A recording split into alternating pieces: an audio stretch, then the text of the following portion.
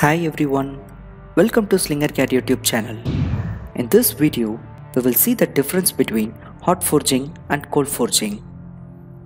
Forging is a manufacturing process involving the shaping of metal using localized compressive forces. The blows are delivered with a hammer or a die. Forging is often classified according to the temperature at which it is performed, namely hot forging and cold forging.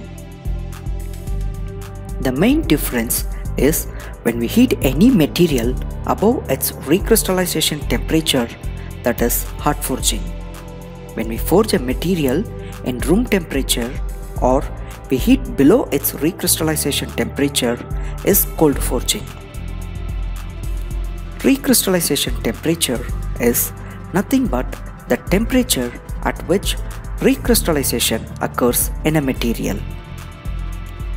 Recrystallization is a process by which deformed grains are replaced by a new set of defect-free grains that nucleate and grow until the original grains have been entirely consumed.